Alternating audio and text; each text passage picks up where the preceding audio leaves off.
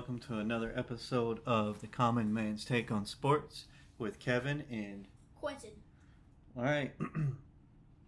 Today I want to shift gears a little bit and talk about Simone Biles. She's a gymnast, and so she just won her record 8th national all-around gymnastics title. Nobody has ever done that before, and she just did it. And that was after taking a 2-year break. So, just to put a little history on that, so the all-around championship means that she won 4 out of 4 events in the women's gymnastics. So that's pretty impressive for her. Congratulations to her for doing that. She is probably the best gymnast ever, because she is pretty talented. So if you ever get a chance to look up her story, it's a pretty good read for her story of how she came up. With that, we will move on, and we're going to talk about a little bit of Major League Baseball. And so we made some predictions a couple episodes ago. I think it was episode 4. And so let's go back and revisit those predictions that we made. Let's start in the American League. So Tampa Bay fell out of the division leader. Baltimore is now the division leader at 83-50. Tampa Bay is in the wild card at 81-52. Seattle is now a division leader at 75-57. However, so is Texas. So they're tied right now. And then Minnesota is still leading their division at 69-65. So that looks like that's shaping up to be a close race there between Seattle and Texas. When you look at the wild card, obviously only one of them can win that division, and we'll see what happens in the coming weeks. Let's take a look at that division. You'll have to give me a second. Yeah, so Houston's also in that division, but yeah, Seattle and Texas are battling out for that division lead spot. So we'll see what happens. Obviously, one of them will stay up there, and the other one will more than likely get the wild card. And then you have Houston at 76-58 for the wild card, but Toronto is still winning, and they're 73-61, so they're right there in it. So they could very well bump Houston out of that spot if they keep winning and Houston loses a couple. So that's turning into be a pretty tight race there between Seattle and Texas, and then Houston and Toronto. So we'll see what happens in the coming weeks. Still a month left of baseball to play, so anything can happen. Anybody can get hot and cold. So we'll see what happens in the American League. Unfortunately, my team, the Yankees, are not going to make the playoffs this year. However, they did make a couple of significant moves that I'm glad they finally did. They cut their third baseman, Josh Donaldson. Yep, Josh Donaldson. They never should have re-signed him this year, but hey, things happen. He has the worst year of his career this year, and so they cut him. But anyway, let's move on to before we move on to National League, what are your thoughts on the American League, Quentin? My thoughts on the American League are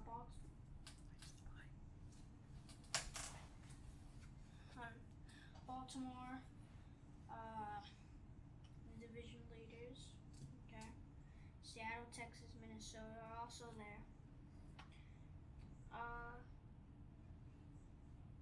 I also think Toronto can bump Houston in that final wild card spot.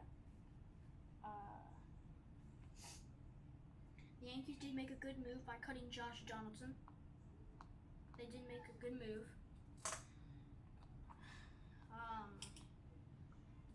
They're in the. They've accepted that they're not going to do anything this year, so right now they're making moves to prepare for next season. That's where they're at in their process. So. Okay. Yeah.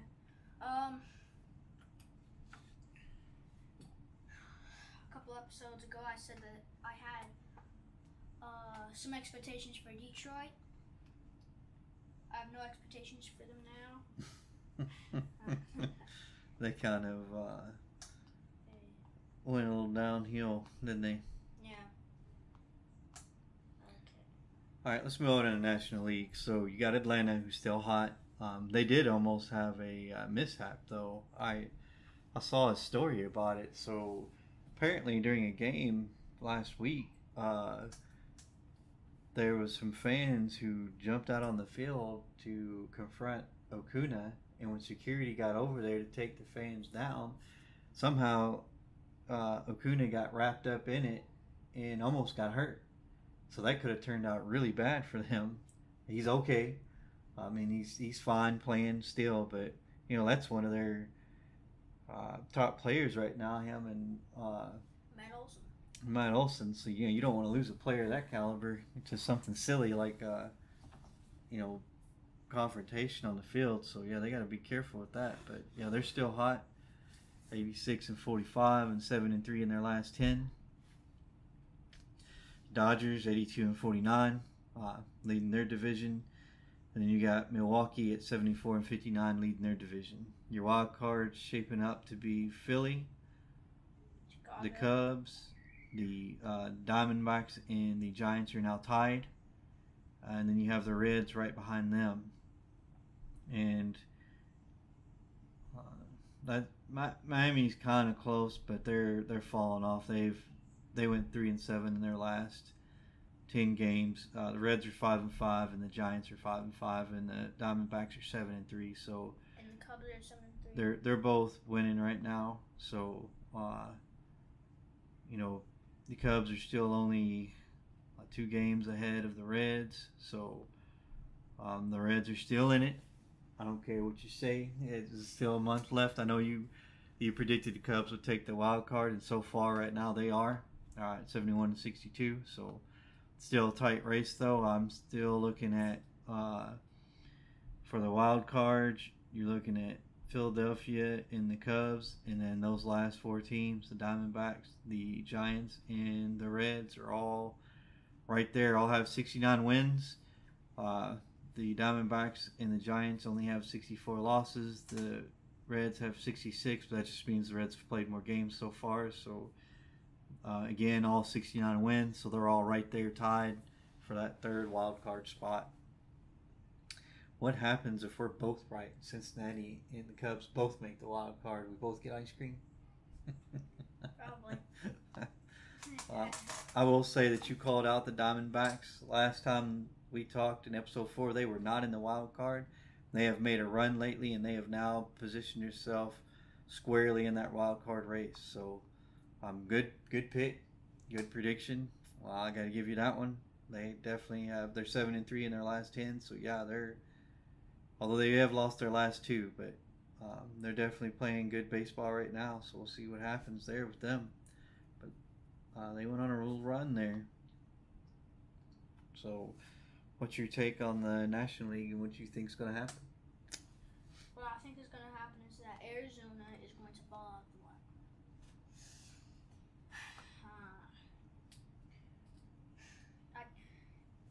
Arizona, I feel like is going to fall out of the wild card by the end of the season. Wow, you're shifting gears there? You think they will? Yes. Interesting. Go ahead. I think the Giants will replace them in that wild card. Okay. Not a bad pick. I have no hope for the Cincinnati Reds. We'll see. They all 3 have the same record, so anything goes. Anything can happen with a month left of baseball. Even if the Reds are 1 game behind. Diamondbacks and Giants, I have no hope in them right now. The Marlins are a question right now. They're not gonna make it. Marlins aren't gonna make it. They can't get out of their own way. They're 66 and 66. I don't think they're gonna make it. They're kind of out. They're about 3 or 4 games out from the other 3. So the other teams are real close. They're not that close. I mean, 3 games isn't much in baseball, but I just don't think they're gonna pull that off. I feel like they may pull it off, but it's right now it's kind of a question right now. But we'll see. So going back, here's my picks for what's going to happen. I think that Baltimore will move on to the American League Conference Championship. I think they will play the Texas Rangers or the Houston Astros, whoever slides in from that division. And I think that Baltimore makes it to the World Series. And in the National League, I think the Braves end up playing the Dodgers for the National League Championship. I think the Braves win that and move on to the World Series. For my final prediction, Braves win the World Series 4-2. I just think the Braves, right now, they look like the best team in baseball, and I think it's going to be tough for anybody to beat them. Okay, for my AL predictions, I think Baltimore and Seattle will meet up, because Seattle is one of the most surprising teams I've seen in baseball actually make the playoffs, just like the Cubs. I think Seattle will slightly get to Baltimore and advance to the World Series. Okay. And then we move on. I think you don't know what you're talking about, but please continue. Yeah.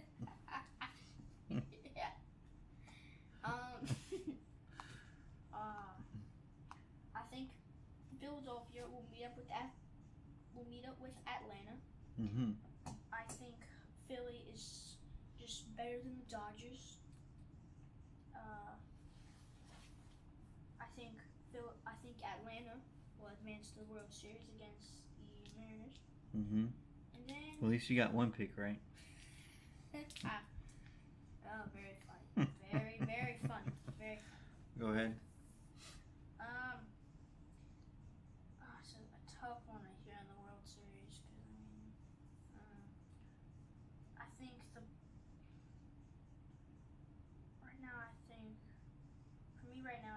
Atlanta Braves can just slightly get over the Mariners. Slightly.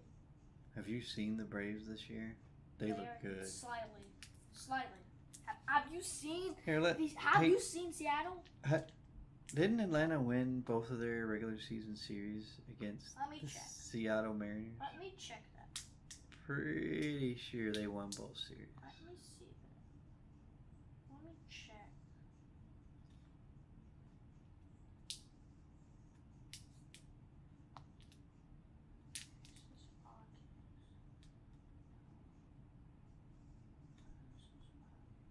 Don't worry, I got you covered. Here we go.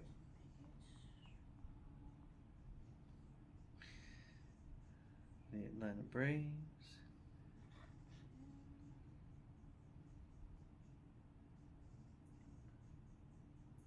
They might not have played the... No, they actually did. Let's see. They won the series 2-1 in May. But that was back in May when the Seattle Mariners were struggling. April? What were the scores of those games? Okay, let's see. The scores for those games. The first game they won was 6-2.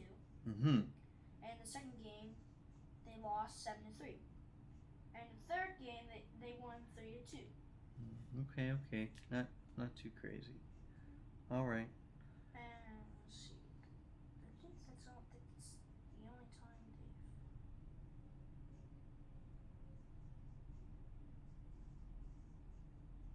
that's the only time they ever. Yeah, that's the only time they ever play them. That's the only series they ever play. All right. Sure. Let me see if they won't play. All right. So you think the Braves barely beat the Mariners 4-3, huh? Well, we'll see how that prediction works out for you. Yes, barely. All right. Maybe so 4-2. Maybe 4-2. I think it's gonna be like 4-2, 5-1 or 4-2. That's my pick for the Braves. 5-1. So let's go move on to. I'm sorry, I said 5-1. I meant 4-1. 4-1 or 4-2 is my prediction for the Braves. No. So let's move on to a little bit of college football since this is opening weekend for the actual opening weekend. They'll play games all weekend long starting tomorrow night on Thursday. They'll play Thursday, Friday, Saturday, Sunday, and Monday. So let's talk about some of those games this weekend. I'm excited that college football is back, and then you know what comes back the next weekend after this weekend? NFL. So we'll have a lot of football to watch. Yep. A lot of football. So let's check out. All right. So Thursday night, Utah and Florida. Ooh, might watch that. That might be a pretty good matchup there, Utah and Florida. Nice. So Saturday you have East Carolina, Michigan, Virginia and Tennessee, TCU and Colorado. Let's see. Let's just pick out the big games here. Let's skip these cupcake games. You have Ohio State and Indiana. That might be a good one to watch at 2:30 in the afternoon. You have Colorado, TCU. Yeah, that'd be a pretty good one to watch. That might be a pretty good game. See how Deion Sanders does in his first game coaching. Penn State and West Virginia might be a good one. LSU, Florida State. It's gonna be. Well, that's on Sunday, so I'll watch that one Sunday for sure. That will be a good one. LSU and Florida State, and then Duke and Clemson might be a good one Monday to watch. Duke is usually deceptively decent. I don't think they're going to beat Clemson, but never know. So I'm ready for some college football. I'm ready to take in some Michigan football because I'm a well-known Michigan fan. I watch Michigan football, basketball, baseball, whatever I can see. So I'm excited for Michigan sports to start back up. Any games you're looking forward to watching? Let's see. Well, there is one. There's one. Let's see. I would definitely watch. I'd probably watch the Colorado TCU game. Mm-hmm. Michigan, East Carolina. I'm a Michigan fan. Yeah, I'm definitely eager to watch Michigan play their first game. Yeah, see how they're good. JJ McCarthy being starter for a second. Okay, let's see, and Ohio State, Indiana. That one might be an interesting one as well. I think that'll be a good one to watch. I'll probably watch that one. Okay. Let's see. I'll probably watch that Washington Boise State game too. I'll probably flip back and forth. I like to watch that. Yeah. Sometimes Boise State's got a pretty high flying offense there, so I also like to see how Washington does because if their defense is what I think it's going to be, USC is going to have a long season. I'd like to watch a little bit of that. Well, I don't know about Oregon and Portland State. I may have to wait till they play somebody good enough to gauge how their defense is. I would also like to watch UNC in South Carolina. Let's see how Spencer Rattler does in Yeah. his second season with South I'll Carolina. probably watch that one. That's probably a good one to watch. Yeah, against Drake May. That'd be a good matchup right there. That's pretty much all. Okay. Maybe Virginia, Tennessee, maybe. Mm-hmm. See how Tennessee's backup QB does starting for that game. Okay. All right. Yeah, I'm ready for some college football, and I'm ready to watch some, although I know I'm going to be disappointed, some Panthers football the next weekend on Sunday. I'm going to be really disappointed, I think, this year, but that's okay. They're rebuilding, so hopefully Frank Reich gets them going in the right direction. Yeah. I know the U.S. Team has been doing pretty good in the FIBA championships this year. They haven't lost yet, so that is a good sign for them. FIBA World Cup, they just beat Jordan the other day, 110-62. They've been dispatching teams pretty good. They're 3-0 currently, so that is good. We'll see if they finish out and win the whole thing or not. But I've watched a couple of games. I haven't got to watch them all, but Paolo Banchero has been pretty impressive in those games. Austin Reeves has been pretty impressive in those games. Yeah. And I can't remember the other player's name. He's been pretty impressive too. He plays for Minnesota. Anthony Edwards. That's him. Yep, thank you. Anthony Edwards has looked pretty good too. So they got a pretty good core there, players. Halliburton's looked good. So yeah, they got a really good team. I've enjoyed watching some of their games. I haven't got to catch as many as I'd like to, but yep, they've been pretty good in the FIBA World Cups. You got to see any of their games yet? No, I have not got to see any other games, but I can see a little bit of when they played Germany. So you should watch them next time you get a chance. They're pretty good. Pretty good. They play again on Friday, and they play Montenegro. So Nice. Friday at yeah. Well, we'll record that one. We ain't watching that at 3:30 in the morning. Ooh. I'll record it for you so you can get a look at the USA team. But I think they're doing pretty good. 3:30. Yep, 3:30 in the morning. It's because they're playing overseas, so time difference. Yeah. So I see that Joe Burrow practiced for the first time the other day. So I told you I wasn't really worried about him coming back. Even if he misses the first game, they're going to be fine. Yeah. They're in Cincinnati, so I think it is a good sign though that Joe's practicing. That means that whatever calf strain he had wasn't serious, and he's able to start participating and working with the other players. So that's always a good sign. Okay. Yep. Anything else you want to cover while we're here? I do see that the Colts are still mishandling the Jonathan Taylor situation. They did not trade him because nobody, like I said in the earlier podcast, nobody wants to have to pay the price that they're asking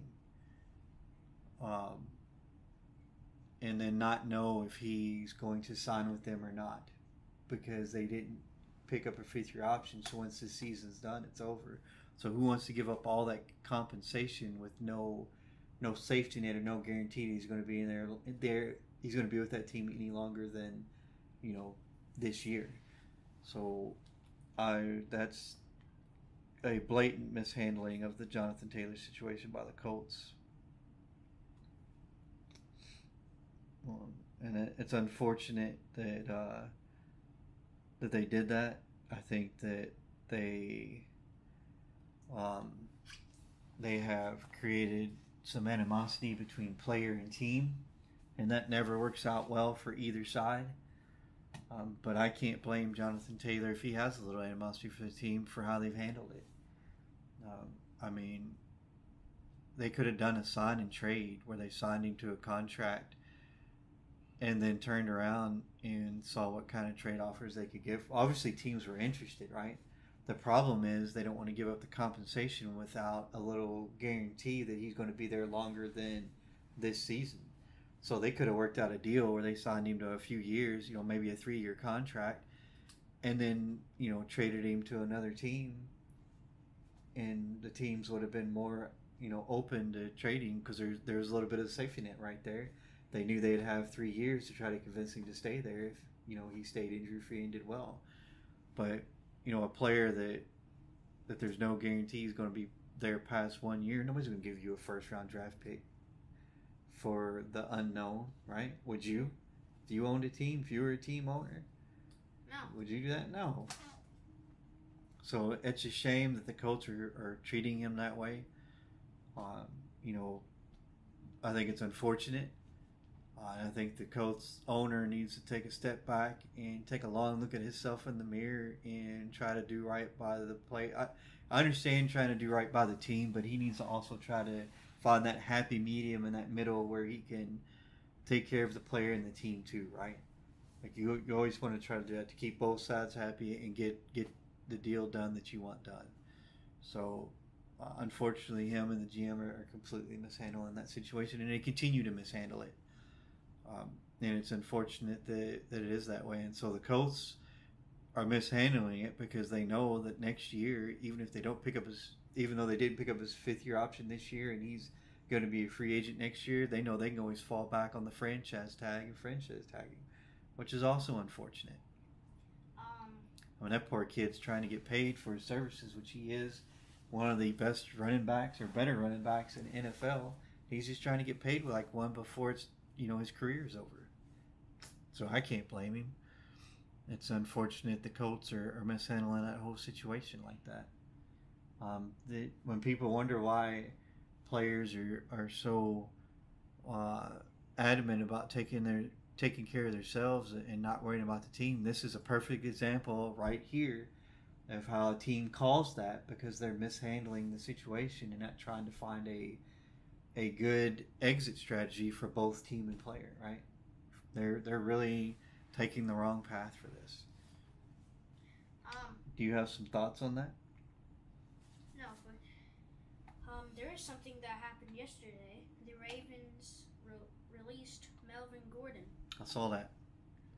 I knew that he would be a long shot to make that team. They have Gus Edwards, J.K. Dobbins, and I know there's a third running back on that list that's pretty good on that team. So I figured that was a long shot. They were just trying him out to make the team. I didn't think he would make it. Yeah. I thought they were just trying to try him out to see if he could get a spot in that 53-man roster, but it didn't end as he probably planned it to. Yeah. All right, so that's all that I have for the show today. Do you have anything else that you would like to add? No, nothing else. All right. Well, we will end the show for today. We thank you for listening, and if you haven't already, we hope that you click the subscribe button down below and continue to listen to our podcast. We enjoy all our listeners. And if you guys have any requests, please go to our Facebook page. Drop your requests in a comment for any topics you'd like us to discuss, and we will try to discuss them on the next episode. Until then, thank you for listening and have a good day.